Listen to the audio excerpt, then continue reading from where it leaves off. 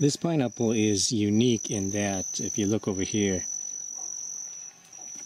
the plant is actually growing downward out of this big pot. And it meant that the pineapple itself was hanging upside down for most of its time here on this planet. And if you look at the back side, which was hanging in the shade, it's a lot greener than the front side. And that's why I put this bucket underneath it just about a week ago, because I'm trying to get the back side to look as yellow as the front side. It started yellowing up here, and then for most of the time it was green. Half of it was green. And that's because it was hanging upside down in the dark down in here. And so I've lifted it up, and but you can see there's still a little bit of green on that other side. But I think this is probably the best we can do. It also has, you can see these little suckers sticking out of the base. The suckers are what you use to replant pineapples later on. They'll usually be growing somewhere on the plant. There'll be suckers sometimes out of the base of the plant, maybe here, or we can take these ones too.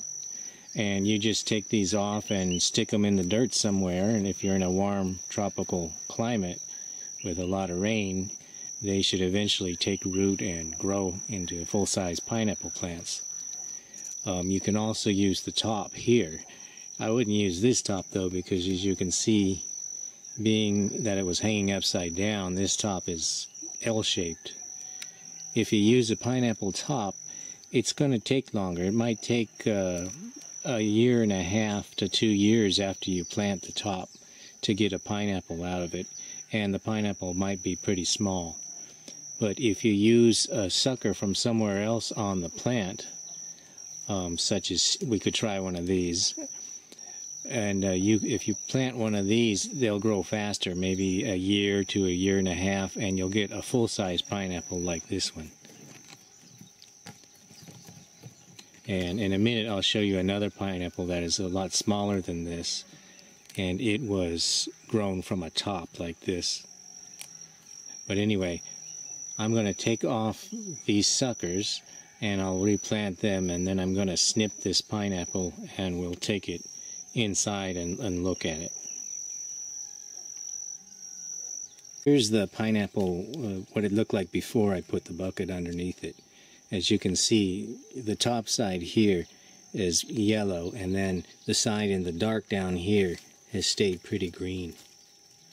But anyway, I'm going to go ahead and cut this off, and we'll pull off those suckers too.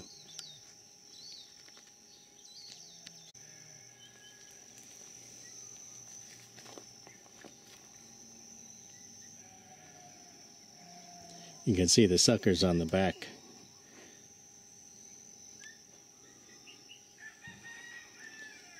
And then the bent top. It's kind of funny looking.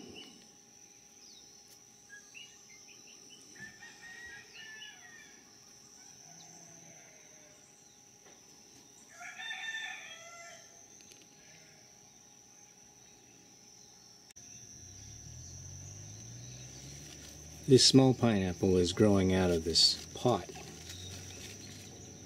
And this was planted from the top of another pineapple. The top was pulled off, and as you can see, the pineapple itself that has sprouted from this is only about the size of an apple maybe, and it's gotten quite ripe, so we're going to snip this off today and take it inside. Again, you can see in the back where it's been slightly darker against the wall, it's still a little bit green on that side. And the side that's in the full sun, as you can see, is a little bit riper. But anyway, we'll go ahead and we'll cut this one off and take it inside because it's quite ripe.